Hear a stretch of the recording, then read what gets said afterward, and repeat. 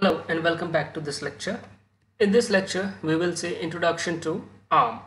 So what is ARM? ARM stands for Advanced RISC Machine. ARM is an architecture based on which various companies fabricate their microcontrollers or microprocessor. ARM is the industry's leading provider of embedded RISC microprocessor solution. Advanced RISC Machine was established as a joint venture between Acorn, Apple, and VLSI in November 1990. The ARM is a family of microcontroller developed by the different manufacturers such as ST Microelectronics, Motorola, and so on. The company licenses its high performance, low cost, power efficient RISC processors, peripherals, and system chip design to leading international electronics companies. The ARM microcontroller architecture comes with different versions such as ARM version 1, version 2, etc. And each version has its own advantages and disadvantages. ARM provides comprehensive support required in development of a complete ecosystem. Architecture profile. Although ARM has developed a variety of their core version, but the latest and the most widely used is ARM Cortex. So the architecture profile is Cortex A. A stands for application specific, designed to handle complex applications such as high-end embedded operating system. Example Symbian, Linux, and Windows embedded. Require the highest processing power, virtual memory system, support with memory management units, and a secure program execution environment. Sample products of Cortex A is high-end mobile phones and electronic wallets for financial transaction. Next is Cortex R. R stands for real-time. Real-time high-performance processors targeted primarily at high end of real-time application. High-end braking system, hard drive controllers, and other applications in which high power and reliability is required are the best example of Cortex R. Low latency is the most important feature of a real-time application. Cortex-M. This is the microcontroller specific core that we are interested in. Our internship will revolve all around this core, that is Cortex-M. Processors targeting low-cost application with high processing efficiency, low power consumption, low interrupt latency, and ease of use. Critical and industrial control applications including real-time control system. Now comes to Cortex-M Core. ARM Cortex-M Core provide various cores from the basic to advanced level controller, starting with Cortex-M0. M0 is the low cost and low area chip. Low area means the features are embedded in a very small packages. Moving on to M0 Plus, it has the lowest power of outstanding energy efficiency. That means the feature of Cortex-M0 is imported but with outstanding energy efficiency. Moving on to Cortex-M3, the performance efficiency and feature rich connectivity. That means the combined feature of M0 and M0 Plus is imported to M3 with an additional features, that is connectivity. Next is Cortex-M4, the M0, M0 Plus and M3. This combined feature is imported to Cortex-M4 with additional features like digital signal control, processor with DSP, accelerated SIMD and floating point units. Cortex-M4 is general target for low cost application as well as a medium performance related industrial application. Next is ARM Cortex-M7. This is the core with maximum performance using DSC, flexible memory system, cache and double and signal precising floating point. As we can see, as we grow on Cortex-M Core, the features are added. So as we increase the core, the speed and performance of the controller also enhances. Now, what are the features of ARM Cortex-M controllers? These features can be considered as advantages of Cortex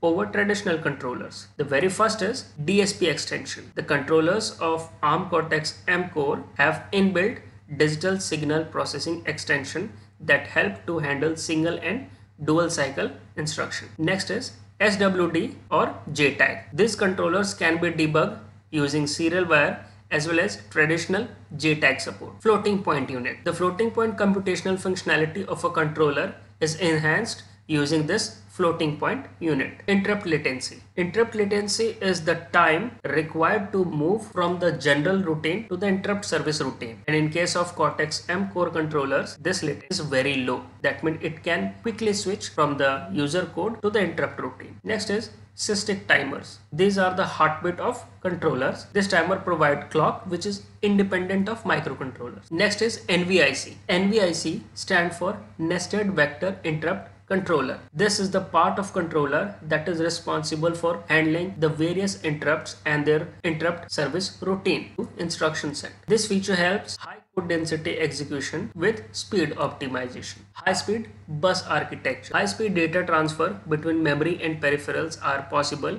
using the high-speed bus architecture, and the most popular bus architecture used in ARM Cortex-M is memory protection unit. MPU is the feature to secure the region within a controller so that restricted access can be granted to the authenticated user. The most important features of this ARM Cortex-M controllers developed by ST is code compatibility. That means the code designed in any controller can be migrated to higher or lower end controller without any modification. The only thing that we need to modify is the library as well as startup. Now let's explore STM32 hardware environment. ST offers a variety of hardware development boards for prototyping as well as development.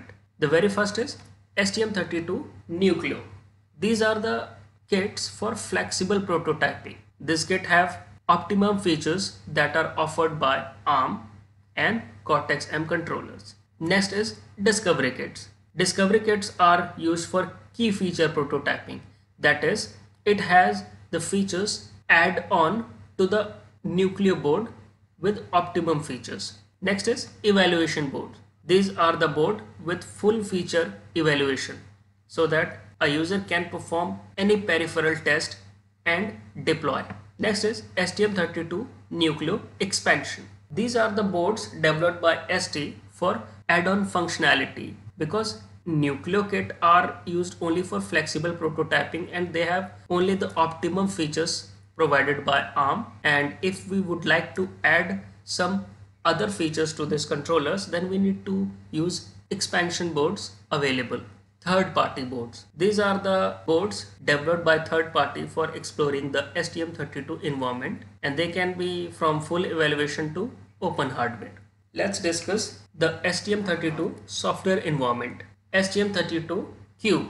STM32 Cube is the software ecosystem for the complete package of a particular family. As we discussed, the Cortex-M controller core, that is M0, M0 Plus, M3, M4, M7.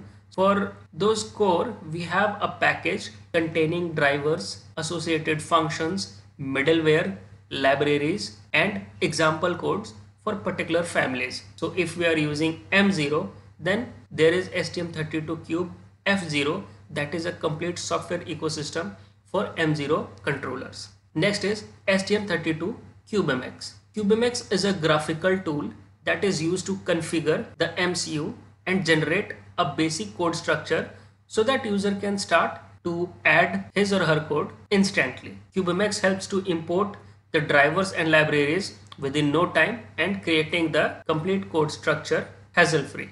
Next is STM32 Cube IDE. This is the coding platform used for STM32 controllers. It is provided by ST free of course and available to all Cortex-M Core controllers. And the last one is STM32 Cube Programmer. This is the all-in-one software that is used to configure the hardware board, like erasing memory sector, upgrading the debugger, and many more hardware related options. So these are the 4 major softwares that we will be going to download and install in the upcoming lectures. That's all for the session. Thank you.